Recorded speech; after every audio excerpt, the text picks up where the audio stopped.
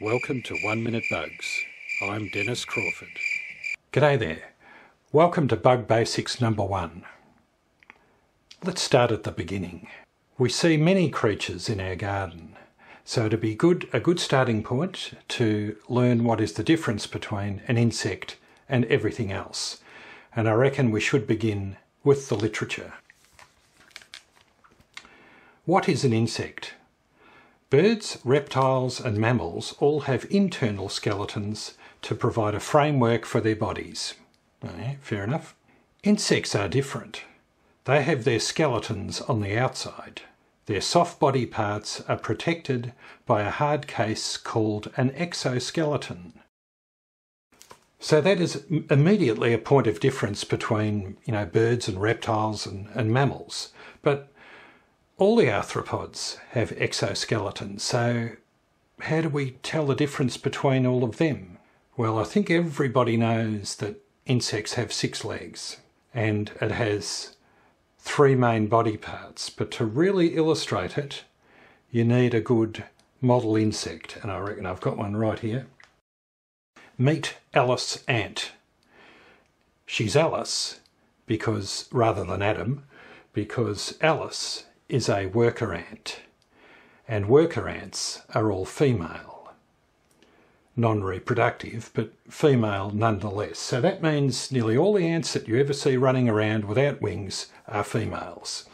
And she's showing us the characteristics of an insect quite superbly. We can see 3 legs this side, so she's obviously got 3 on the other side, therefore 6 legs. 3 main body parts, starting with the head, which contains the eyes, the antennae, the mouth parts, and so forth.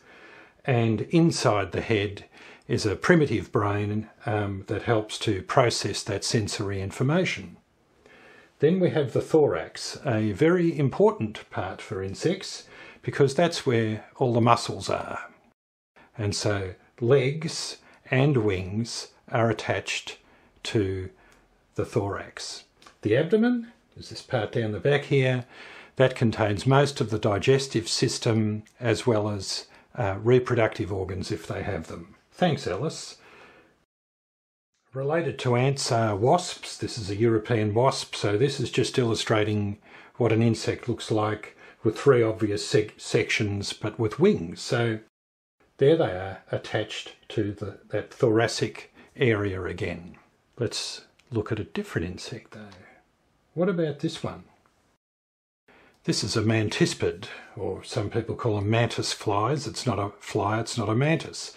So we've got this weird long neck-like thing, but hang on a sec, let's go in a bit closer. But they look like legs, so legs are always attached to the thorax.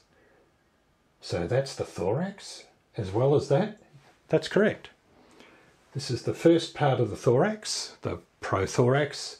So rather than being a neck, it's just an elongated section of the thorax with the front legs attached to it, which look like praying mantis legs, and it is indeed a predator. So the thorax goes from here right down to here.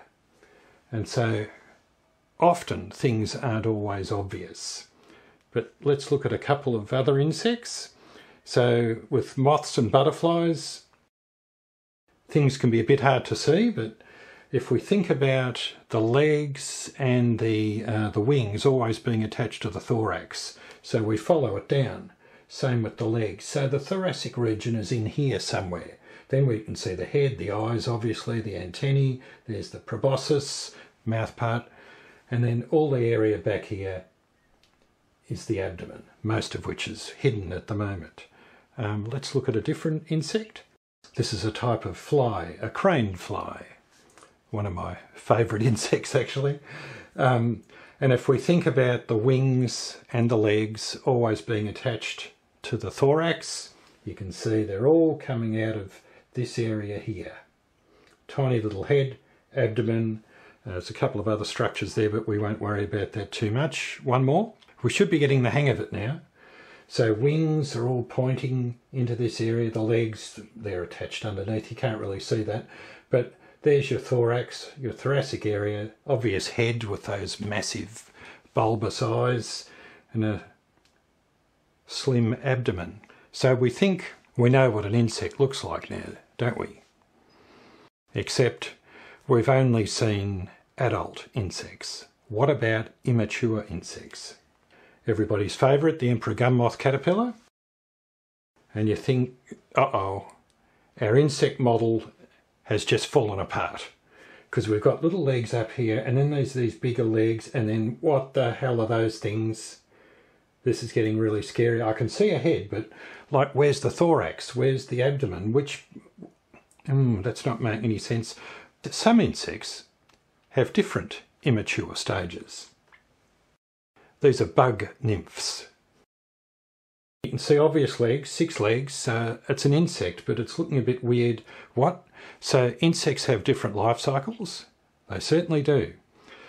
Which will be a great subject for the next bug basics, because this will really help when you're trying to identify the immature stages of beneficial insects and not mistaking them for pests.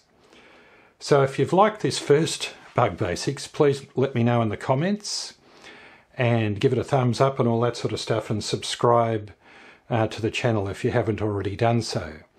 And for the next video, it won't be a bug basics, it'll be reverting to normal service, where we do our normal stories about a particular type of insect. Until then, thanks for watching.